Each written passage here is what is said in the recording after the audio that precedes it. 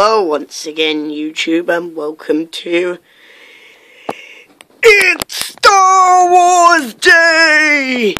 Yes, it's Star Wars Day! Happy Star Wars Day, everybody!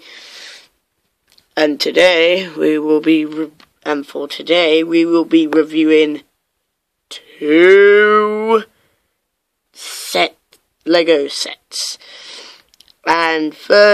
And they're both related to Battlefront, so Billy bonus. So the first one we're going to cover is the Galactic Empire Battle Pack from Lego Star Wars, the winter range for Lego Star Wars. For Lego Star Wars, for the Lego Star Wars line, and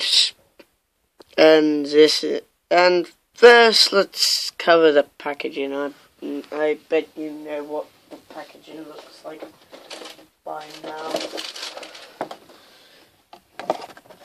Okay, nice cover art, I would say. There's Kylo Ren, even though this set has nothing to do with Kylo Ren, and there's a little bit of an explanation of what the hell you can do with the set, and there's a barcode. It's a barcode, and then you can go to lego.com/Star Wars to find out more. So let's just have a look. Let's just get the set out of the way and look at the figures. Jesus Christ. Do these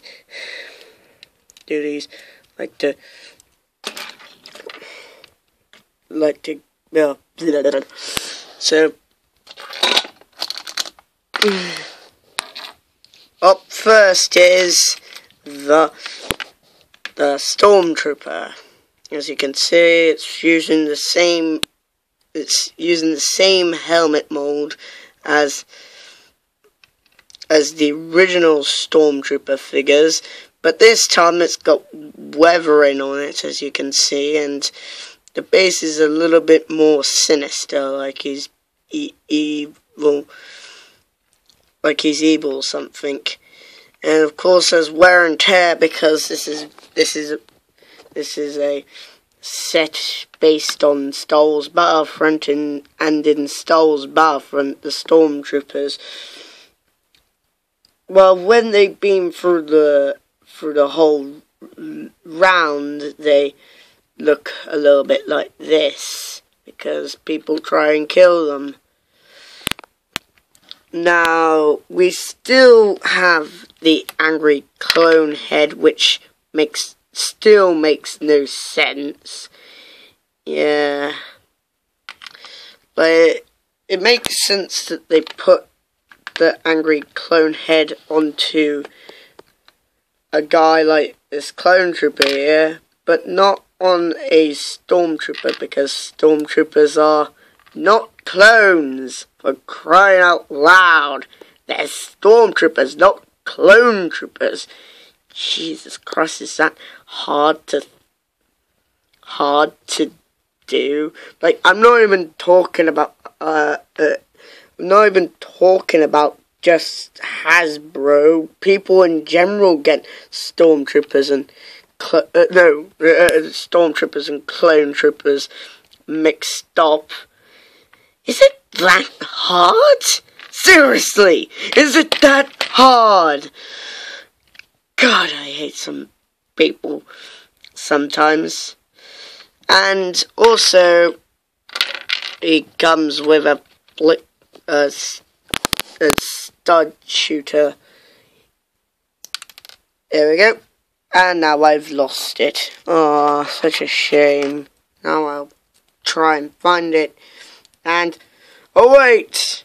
I found it. What's this wizardry? And also, he comes with a nice nifty jump pack now in the game Battlefront. A jump pack is star card that you can get if you have enough money and you're a certain rank. I'm not really sure, and it does what it says in the tin. It flies you from. So when you're getting shot by, say, this rebel trooper, like you're saying, oh god, I'm bit, oh.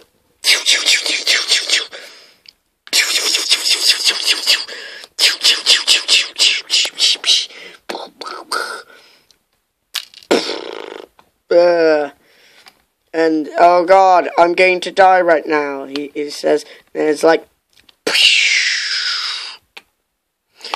now it doesn't go over there, to say the least, but you can go now. You can go about your business. You can go about your business. Move along. Move along. Move along. There you go. And that's basically what it is. Now, this tile piece, I think, is exclusive to this set. Just hold on a second, I'll try and fetch out a figure, and yes it is.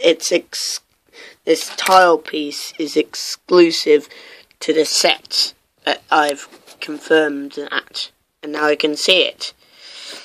And not this mold, it's exclusive to 2 sets.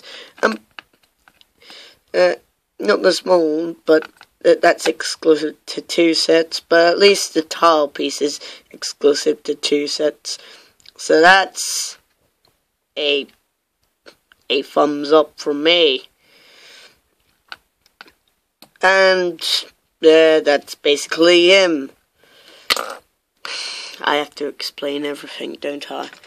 So next, and also you get 2 of them. So next up is the Shock Trooper. An Imperial Shock Trooper, to say the least. Now, you may be wondering if you're a fan of the Clone Wars but never played Star Wars Battlefront. Why is there a Stormtrooper with red markings, with Shock Trooper markings? And the answer is, these are some dudes from Star Wars Battlefront. They're the bodyguards of Emperor Palpatine. They're like, in combat, they're like Royal Guard. They replace Royal Guards in combat. Because Royal Guards guard Emperor Palpatine whilst he's out and about and not fighting anybody directly. There's not including that scene in the Death Star, the second one, not the first one. So this dude, he's basically he's got the same body as the last dude. Instead, none of that, none of those wear and tears. Instead, we have red markings that resemble the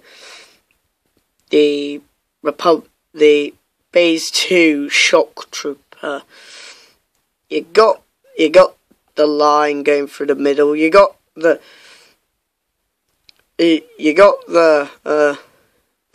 red stuff. It's basically a Shock Trooper decals on a Stormtrooper body. Yeah. And of course he has the sinister smile.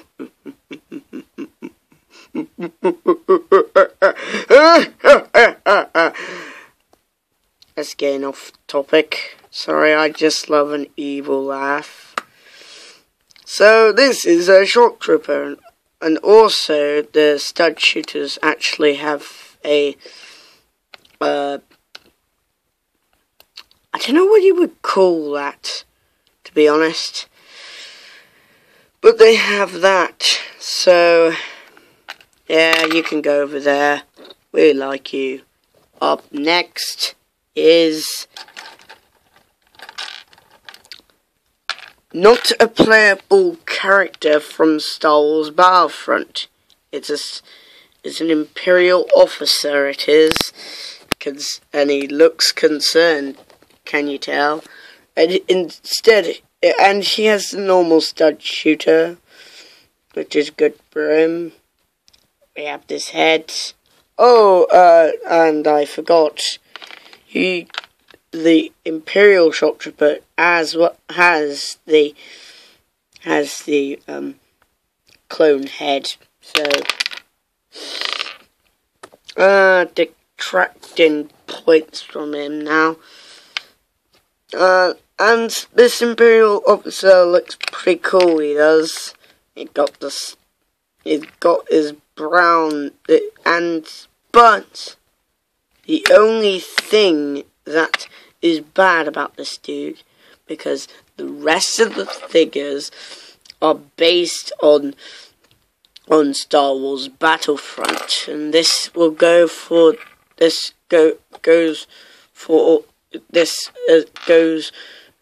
to the Rebel Alliance Battle Pack that I'm going to be reviewing later on this day as well. One of the characters in each set you do not play as in the in Star Wars Battlefront, which is such a shame. You know, he's your Imperial officer, your standard ordinary Imperial officer. Let's get him out of the way. Now let's look at the set itself. It's not really impressive, to be honest. And here's a flick fire missile, what I think let's call it. I don't know what you call these. And they're it's basically like stud shooters, only with these weird laser things, and they're much better than stud shooters, but they take away from the realism of it, just like stud shooters. And also you can just buy them, and you can replenish them if you need to replenish them if you'd lost them in your floorboards. Come on. Not budging. And also we got two stud shooters here. These don't come in the set. I just put them here because I didn't want to make this video as more messier than it is right now. And yeah, they can fire, and nothing much. This isn't really the most impressive set they've done. Yeah, at least there's no stickers in the set, which is good for you then. And also you can detach